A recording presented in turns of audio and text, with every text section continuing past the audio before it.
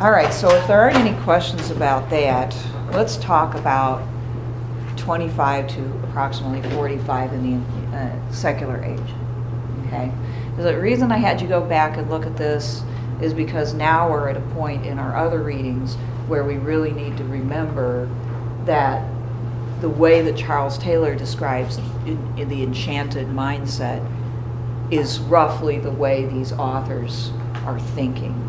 And I think if we really thoroughly get that, then we'll see what they're writing in a different light.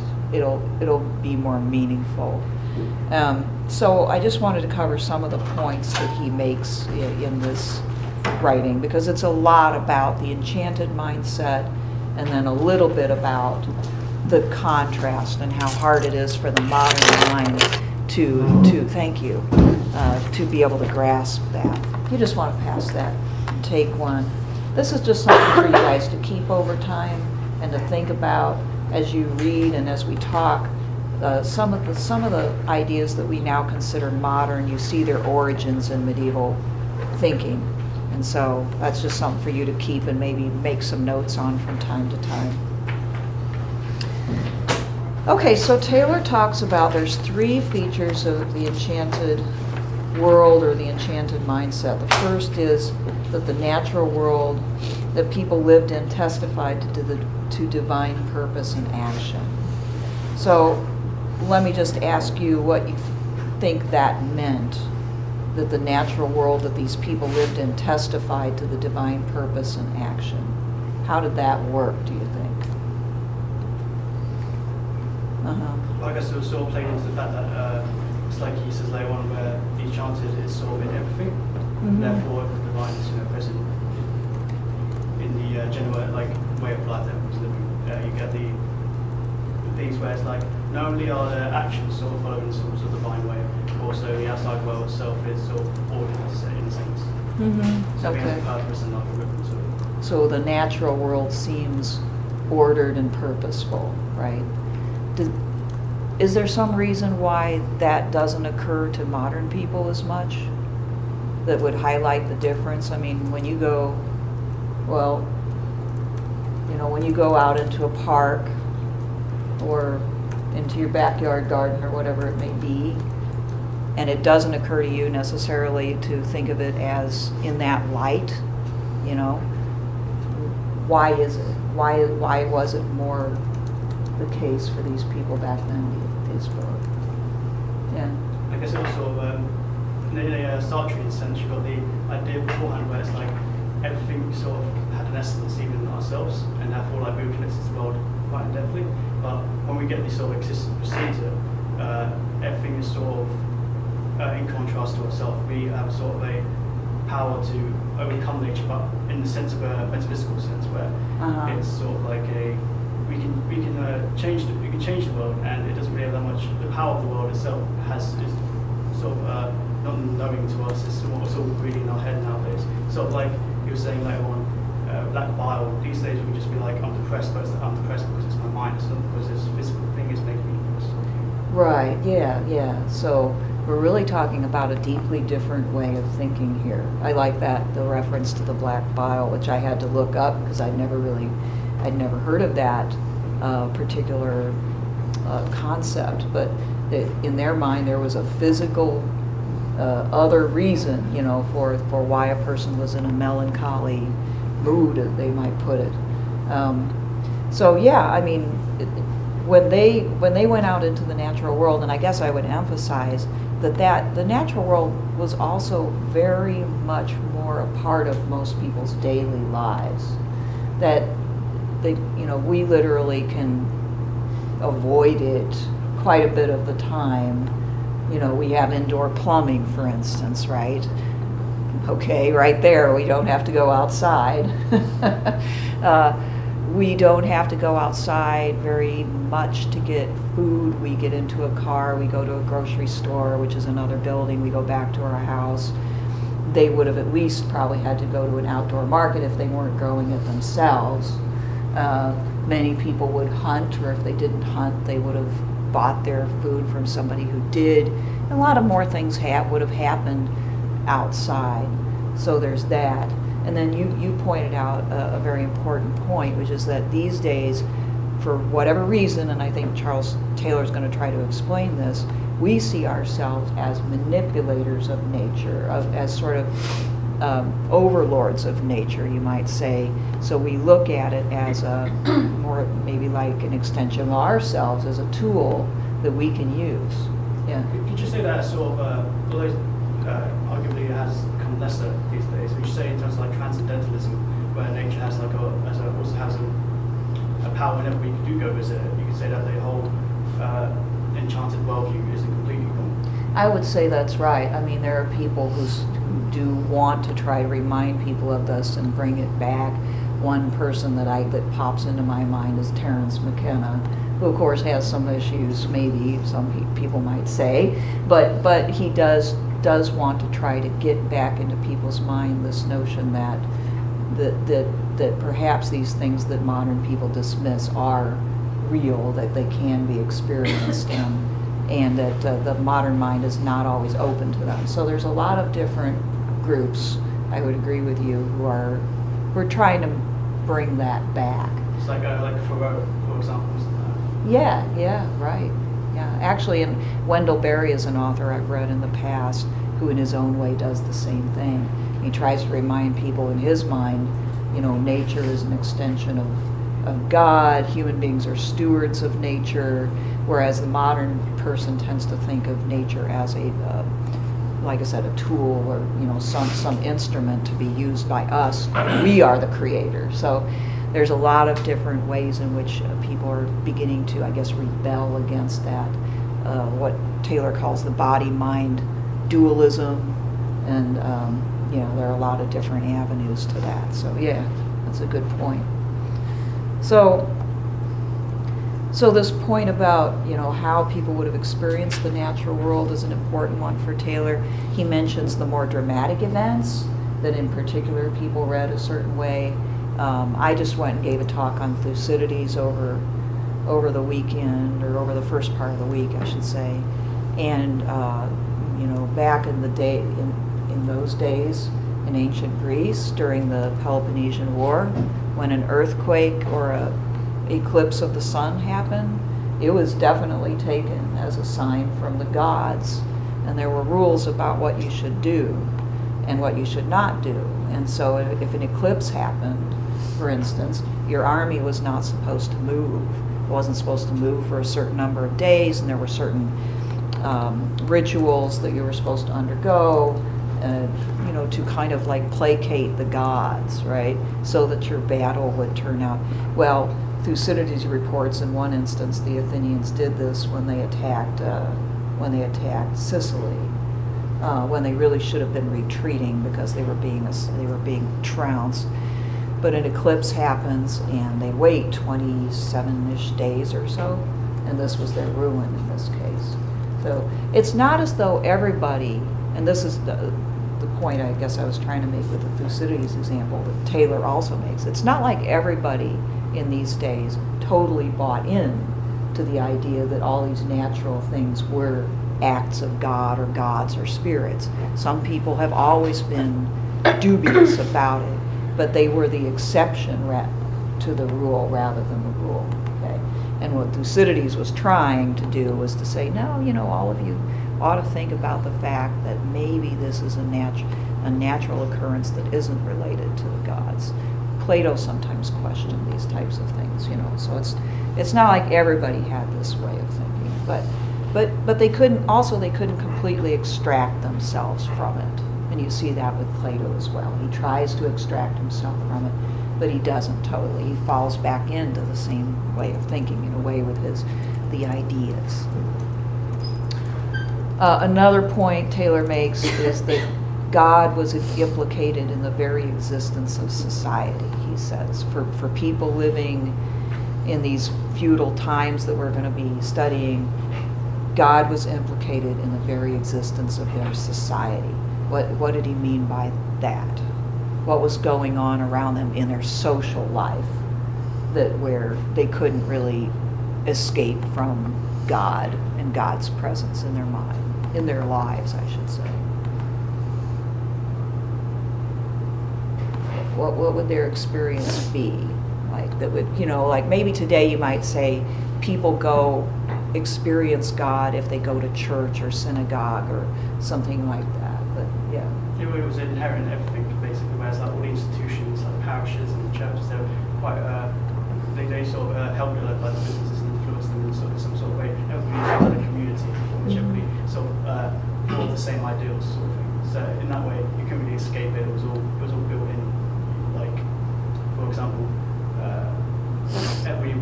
you'd be seen as an oddity or a weird person if you didn't go to Sunday church at the end of the week, and we'd be like, oh, that's a bit weird. So you sort of how you were expected, and even then you have, especially in smallest villages, where it's like we have a priest that you see quite often, monks and stuff like that. Yeah, so it was, you couldn't get through your day, in other words, without having multiple reminders.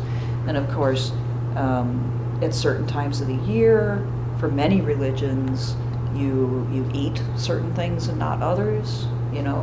I mean, to this day, Catholics have these dietary restrictions during Lent. Muslims can't eat during the day during Ramadan. And so there's all these various ways, festivals, acts of piety, spiritual discipline, right? Expectations for your relationships based on religion, like expectations about your marital relationships and your family relationships. And so, yes, I mean, I think that's what he's trying to say, is that it just was so everywhere that a person couldn't escape it and didn't really think about escaping. It's just part of life, right? And so very much taken for granted. It would have, like you said, been the odd person who did exist, they did exist, who kind of thought, is all this really real, or do I need to? Now, did many people kind of take it with a grain of salt and continue to be very worldly? Absolutely. It didn't mean that they didn't also think this stuff was real. But, Taylor acknowledges, yeah, there are a lot of people who they're kind of crude in their understanding of these things, maybe treated them very superstitiously or sporadically, but when it came right down to it, did not think in terms of, well, it's false or I don't need it, right? And then finally, he talks about the true, feature of the enchanted world being an awareness of the existence of these spiritual entities, good spirits, evil spirits or demons, and the force of God in the world, and the idea that because there's evil, and this evil is considered real, palpable, kind of ever there, a threat. This is the reason why people thought we need God. We need God to protect us from the evil forces, right? And this, of course, is why the church or whatever religious institution exists in a particular society becomes that much more important, because it's where the effort is organized to try to control, these evil forces and to make sure that the good outweighs the evil, right? Not only for the individual, but for the society, because there's this notion that everybody's all together. Remember his discussion of how, people were very intolerant if somebody gets out of line, if the oddball doesn't stay quiet but starts openly saying, no, I don't believe in witches, or I don't think evil spirits exist, or I think it's just, you're not really possessed, you're just crazy. These people were considered a very real threat to everybody's spiritual safety and physical safety, because they felt that, that if God abandoned them, bad things would happen to them. They'd be in the power of this darkness, right? So that's by way, and I think Taylor almost offers an apology in a way for some of the intolerance of the so-called Dark Ages, right, where witches got burned or heretics got burned or persecuted. Obviously, he wouldn't support such actions, but at the same time, he's asking us to imagine yourself truly feeling as though you and your society are under existential threat because a person is in effect capable of drawing in those evil forces which may attack and destroy the harmony and the peace that you've got. There's a couple of examples that I thought were particularly good of him discussing this. One's on page 32, if you have it. Fourth full paragraph down. He's talking about the cult of the saints in Christian Europe. He says, we can see how the forces here were not all agents, subjectivities, who could decide to confer a favor, but power also resided in things. And this is particularly hard for modern people to understand, I think. The curative action of saints was often linked to centers where their relics resided, either some piece of their body, supposedly, or some object which had been connected with them in life, like in the case of Christ, pieces of the true cross, or the sweat cloth which St. Veronica had used to wipe his face, and which was on display on certain occasions in Rome. And he goes on to mention sacramentals, the host, candles that have been blessed, and so on. Those types of things still exist in our world too. Far fewer people actually resonate around them, but they do still exist. I think I mentioned before break that somebody came through Manhattan and visited St. Isidore's with a relic of St. Jude, and there was a St. Jude ceremony, and people got up and touched the relic of St. Jude. So I don't know what was going on in everybody's minds when they did that. Probably not most of them the same thing that went on back then, where a person probably would feel as though by touching that relic, they touched the spiritual energy and power of St. Jude, okay, and that could have some actual miraculous or curative power in their lives, okay. It's a magical, we might call magical way of thinking, right? Let's see, on the top of page 33, he says there's a whole gamut of forces ranging from super agents like Satan himself, forever plotting to encompass our damnation, down to minor demons like spirits of the wood, which are almost indistinguishable from the loci they inhabit, and ending in magic potions which bring sickness and death. So, from our perspective, or I should say from the typical modern point of view, how do these things, these beliefs seem to people now? How would we explain them? If we met somebody today who actually believed that, what would the typical modern Western individual think about that? It would be a bit odd. I, at one point, was on this tour group in Belgium, and we stopped by a church, and well, it was just the normal, here's a local university in the town hall, and here's a church, and we're yeah, another old building that's historically interesting. And then whenever we went in, it's and here's some really ancient vial of dried blood that's supposed to be Jesus's, and now you all can go bow to it. And so some people lined up, and some of us were no, we're gonna pass on that, just not what we thought we were doing today. Right. So it was interesting to see some people went up as it was a religious experience. Some people went up who just didn't want to be that person to step back, and some of us were no, that's not something we feel comfortable with. Mm-hmm. Mm-hmm. Curiosity was probably there for some people too, who just kind of wanted to check that out. But for people who were uncomfortable with it, what was if you could encompass the reason or try to describe the reason why? Some were not Christian. Okay. And then the ones who were Christian, I think it was a bit close to the golden calf kind of thing, where it's kind of this physical object on earth that people are worshiping it's an element of God. Mm-hmm. Yeah, so almost it's a false idol, it's an object, and objects shouldn't be of a focus of reverence. Yeah, right? and yeah. I think what was interesting as well was that the people who I know weren't religious, were like atheists, I think all went up. The people, it was like if you weren't Christian, it was because you were something else that you decided to not go up. Mm-hmm. I think that story captures the modern situation really well, because you've got all kinds of reactions to that, right? We have tons of choices, everything from, I'm sure there were one or two people in that crowd that actually went to that, fully believing they were venerating Christ, all the way to people who were, I'll be polite, other people around doesn't really affect me, but it's the nice thing to do so that not to like upset other people, all the way to, that's not right, it's wrong.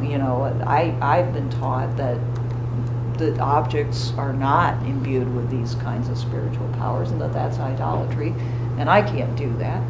Or I'm an atheist, I'm indifferent. I mean, there's just so many different reactions, and that's the world that we live in now. Yeah. And also, I'm guessing some people also like doubted that was the blood of Christ. Oh yes, Yeah. Skepticism. Yeah. Like, is it something that somebody did at one point in time? I Yeah. don't think that was something that made anyone step back, because I was one of the people who didn't go up, and so like we had time to chat about like, why aren't you going up? I'm not going up because of this. Yeah. And I don't think that anyone really chose not to go up.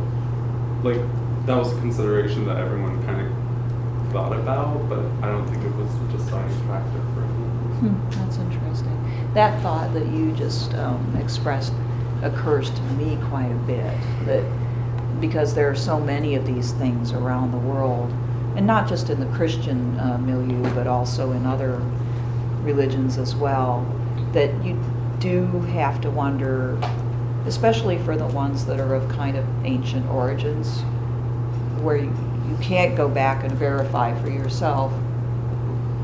You do kind of wonder, did somebody just kind of do this at some point for the sake of either creating a point of veneration or for some other purpose that wasn't so great? So that skepticism, might not have existed in your group, but I do think that skepticism also exists even amongst faithful believers, that they wonder, because we've all had many experiences of people being kind of fooled by other people on issues like this. Yeah, so there's all kinds of reactions that occur to the modern mind that just would not have occurred at all to these people, right?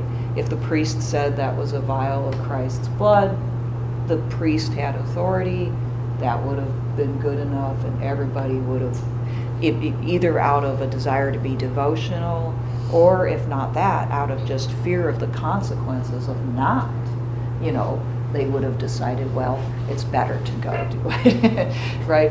And that's kind of, not everybody in this period of time is to be seen at all some sort of like super good, pious, ultra religious person. Many people would have been motivated by fear.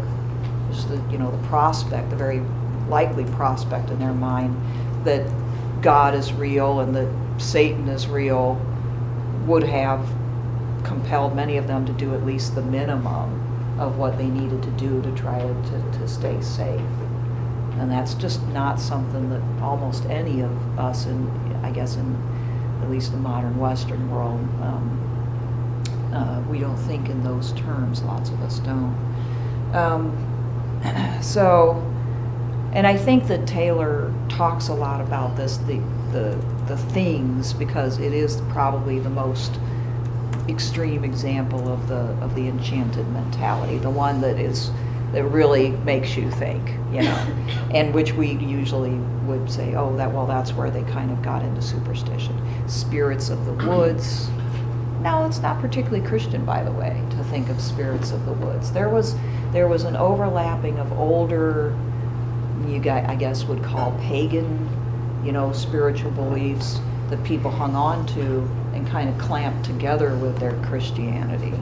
So these sprites and spirits of the wood would not have been anything taught by the priests, but people still would believe in it. Yeah. Did you have? Oh yeah, I was going to say it shares like sort of more of a sort of saintly thing. Saint Francis of Assisi, where he sort of found nature and found the divine sort of attributes in nature itself, sort of thing. And you think about it, it's like if you compare the works of Saint Francis of Assisi to, let's say, Darwin's Origin of Species, you can see sort of our new view of nature in that sort of sense. That nature is something that's on its own and sort of it's random, and we don't really see it as anything good or bad or having any divine connotations. It's just sort of is there, sort of thing. Right, yeah, it's there, it's a product. If the evolutionary theory, which an awful lot of modern people have more or less adopted, right? It's really random. It's not intentional, and it's not explainable ultimately. And with that comes, I mean, the notion that it's ours, right? If anything, that we can appropriate it. And this is the part of it that we don't usually think about, but maybe we ought to think about it a little bit, is when you start thinking of nature as just something without any sort of moral or spiritual meaning, there is a risk that you run of instrumentalizing it to the point where you can exploit it, abuse it, etc. There's that side of it. You know, the modern mentality is very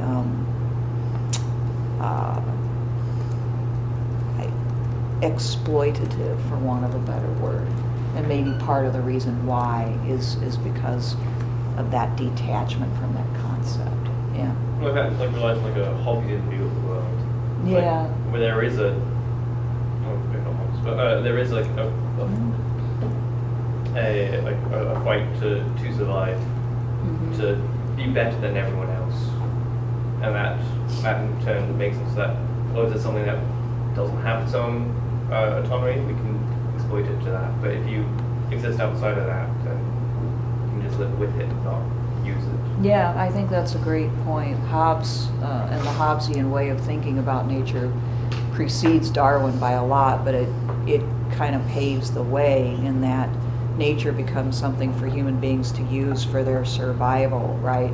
And we don't normally teach this in political science, but he has a whole scientific theory as well about nature really is a very, it's just material.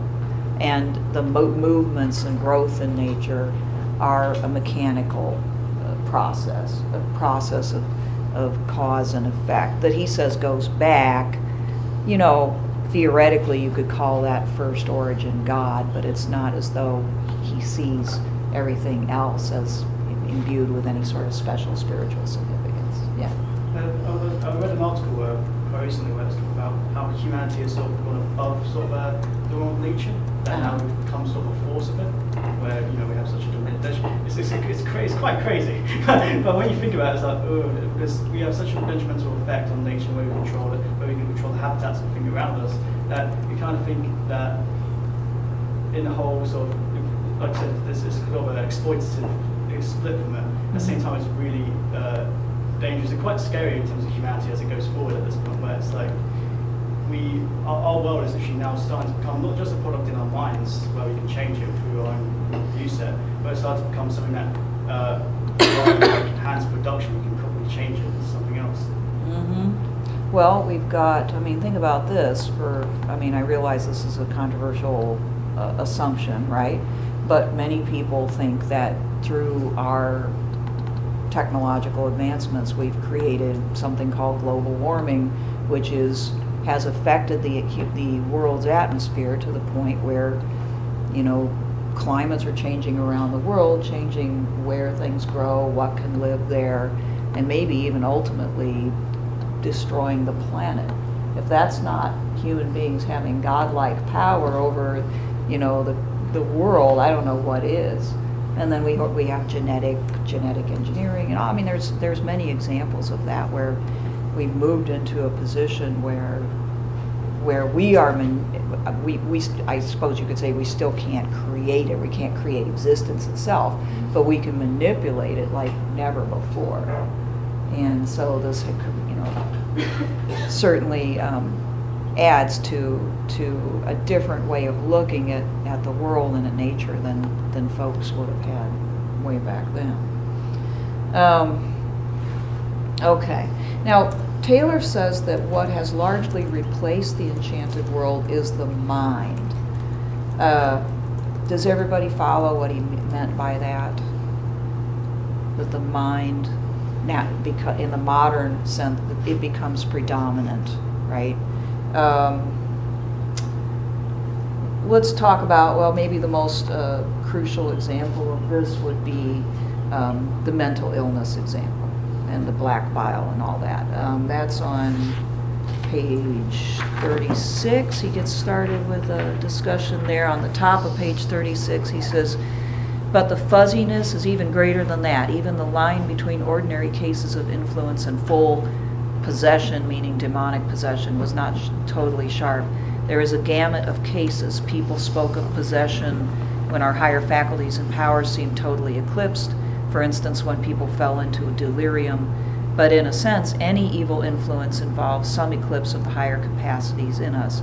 Only in the case of good influence, for instance, when we are filled with grace, do we become one with the agent or force through what is best and highest in us. Demons may possess us, but God or the Holy Spirit enter us or quicken us from within. So that's the old experience, right? Also on the next page is where he discusses bile. About 2/3 of the way down on 37, he says, consider melancholy. Black bile is not the cause of melancholy. It embodies, it is melancholy. The emotional life is porous here. It doesn't simply exist in an inner mental space. Our vulnerability to evil, the inwardly destructive, extends to more than just spirits, which are malevolent. It goes beyond them to things which have no wills but are nevertheless redolent with evil meanings. So if you felt that you were, your body had been invaded by black bile, you were invaded by something evil. The cure for them, that would not be to go see a psychiatrist, right? What would you do? Go see a priest. Yes, you'd go see a priest. Balance your humors by bloodletting. There you go. You could try to remove it, which people did. Yeah, and probably both, right? You know, hedge your bets. So he says, see the contrast. A modern is feeling depressed, melancholy. He's told it's just your body chemistry. You're hungry, or there is a hormone malfunction, or whatever. Straight away, he feels relieved. He can take a distance from this feeling, which is ipso facto declared not justified. Things don't really have this meaning. It just feels this way, which is the result of a causal action utterly unrelated to the meaning of things. This step of disengagement depends on our modern mind-body distinction and the relegation of the physical to being just a contingent cause of the psychic. Okay, so what you mentioned, let's grab some leeches and see if we can get rid of some of this, is a little bit closer to the modern idea of medical or psychological care, right? But even there, it's an evil force that's within you, right? So the cure is not going to simply be withdrawing it, because it can always come back and there can always be more. Something has to be done to combat the evil. And so naturally the person is going to turn to both prayer, but also, somebody with more efficacy. And so this is where you get, at the most extreme case, exorcisms, right? Or if not exorcisms, anointings and prayers and holy water and all of those things that people did. And one of the points he wants to make is that for them, bodily health and mental health were never treated separately from what we would call spiritual health or spiritual things. It was all tied up together. Okay, now having said that, what are some of the modern reactions to that point of view that, say, mental health problems, or however you might want to put it, are really caused by evil forces? What might some modern reactions be to that notion. There are still people in our world, right, who do believe those things too, that people can be possessed, that evil spirits are real, right? But for those who don't believe those things, what kind of reactions come to mind? I guess like the first really is that they have those sort of feelings. The first thing I'd be like, you think is like, oh, it's all in their head. Maybe you need to have a rest or lie down, like you said. So it's Right. not like an issue that you can simply solve with brain chemistry. But at the same time, I don't know. I think there might be a different set of things where it's like you might actually tell the person it might be good for them to do something they did, like that will make them feel better. In that case, I know a lot of religious people even now back home where if they have any like sort of mental problems or something like that, they'll go to the church sort of thing, talk to the priest about it and stuff like that. So if you haven't completely detached from the whole I need to get this out of me sort of thing, this evil force. But even then, you'll find a lot. Like I think you could be argued as some majority of who think in terms of have more faith in psychotherapy than help of the church. Even then, the help of the church arguably is some sort of psychotherapy in some sense. Yeah, and I think that people are often more consciously aware of that. In other words, if they go, they're going to go with maybe the full notion that it is therapeutic, right? That that's part of the process, rather than I'm going to go and by touching this or by being blessed by this person, I'll be healed. It's more, an interaction there, along with others. I know you're right, many people do that, and I think many people do both. In other words, the strategy a lot of times is I'll go to whatever, spiritual source I have, if I have one, but I'll also go to the doctor and I'll go to the psychotherapist, okay? So I'm not going to solely rely upon this, and we, in doing that, we kind of acknowledge that in our minds, there's these different parts of ourselves, and they're not all perfectly connected, right? And that may be more accurate. It certainly wasn't the way these folks thought, though. For them, it was all connected, and so it's just very hard for us to imagine it, and I think this is why it's so important to dwell on it. Now, he does say that we're nostalgic for it, okay? He says that many people cannot, they really have some notion, maybe it's based on reading fiction and books or watching movies or playing video games, because a lot of video games go back to the medieval times, right? Music, whatever it may be, there's a lot of that in our culture, right? What is it that I watched lately?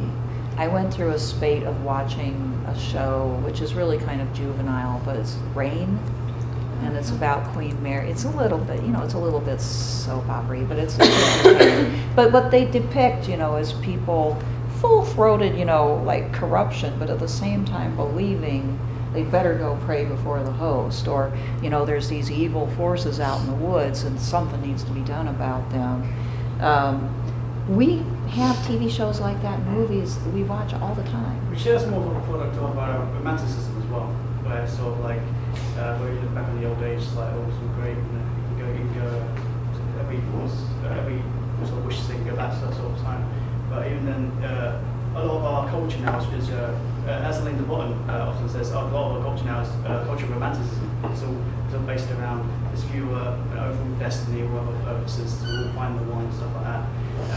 And of course that's quite similar to back how it was in the old days, which is quite funny in a way. Assuming that you come out with enlightenment, you think you might go back to sort of the classical view of society, like an Aristotle and Plato, but instead we sort of come back into a romantic idea of everything having a purpose, everything being absolutely, in a sense, wonderful, but also at the same time linked between our own set of worldview and stuff, having everything being spiritual still. So we've got through the romantic sort of culture now, we've got a mix of sort of everything being a product of the mind, but at the same time, if there's an overall sort of destiny or the universe is going to make things better. Yeah, that's interesting. It's still there.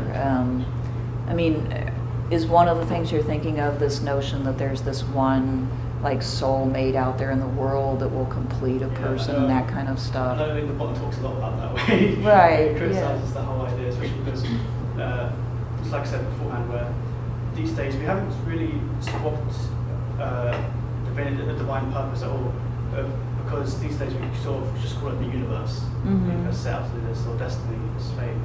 That's it, in the end. That's again. It's quite funny how that comes together with the worldview coming from the mind, from the book itself, because it's like it's sort of a mix. That's true. You got to look at the world through things, and we go through phases arguably, but it's like everything's to do with the mind. But as soon as we find who we think is the one, bam, this is the universe. Isn't that interesting? Whatever that means, seems like it makes less sense in a way, but it's a reassertion of maybe we just can't find any other reason. Do we need a reason for getting up in the morning and is there a point of, does life have to be interesting? I don't know. Has anybody else encountered the romanticism that he's talking about and know what he's talking about? I mean, I don't know if this is it's kind of weird. There's a convergence here, which is another one of those things that happens to people now. But last night we were talking about, in my book club, Wendell Berry's chapter 7, which is about, among other things, the mind-body distinction and human relationships. And he goes through these lists of very romantic notions that he wants to bust through because they ruin people's lives. And one of them is, there's this one person out here who's going to complete you absolutely. And if you find that one person, all your problems will be solved. And if you ever look at another person, there's something terribly wrong with you, because if you really love them, no one else would ever seem attractive. And all of these things they really are incredible, when you really think about, just incredibly idealistic and magical and juvenile, or I want to say immature, and I'm not saying that because of age range. I'm saying like people of all age ranges often hold these very weird magical views about human relationships, but they don't necessarily relate them back to God. They don't say, God, some of them do, but a lot of them don't say, God has a plan for me, I've got to find that one person that God chose for me. But somehow there's still that one person. It's funny because it goes even further, where it's like you expect your partner to know everything about it and everything you're going to say and what you're feeling. It's right, yeah. You tell them to go away, but in fact actually want them to come comfort you. Uh-huh. It's quite funny, it's ridiculous. Like you're supposed to have some sort of telepathic connection with them, right? That's all very magical too. Sounds like you watch The School of Life. I've read a later once online. I'm a big fan. I highly recommend it for that reason, because it really, it's it's on YouTube if you're not familiar with it, but it's like school to make grown-ups out of people who think this way, among other things, that there's a lot of other features to this, but they dwell upon how the way that we think about the world is oftentimes so unrealistic that it disallows any sort of real happiness, So anyway, I think that's interesting, because it's almost like through that you still see people trying to replicate in a more secular way this enchantment. And I don't know about your I'd like to hear your reaction. My reaction is that maybe people would be so bored if they didn't do that they wouldn't be able to get out of bed in the morning. I don't know.